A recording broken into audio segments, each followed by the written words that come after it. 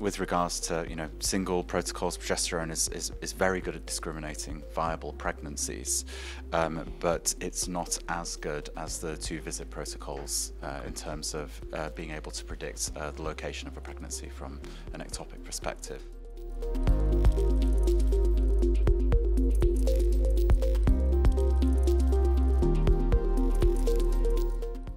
But of course, there are ways of being able to optimize those biomarkers. So, potentially using point-of-care testing. There's a huge push from health tech companies to be able to bring as much of these biomarkers into people's homes, so they reduce visits to hospital. But then, of course, we're always looking for novel markers. Whether they be clinical factors, ultrasound factors, or even new biochemistry.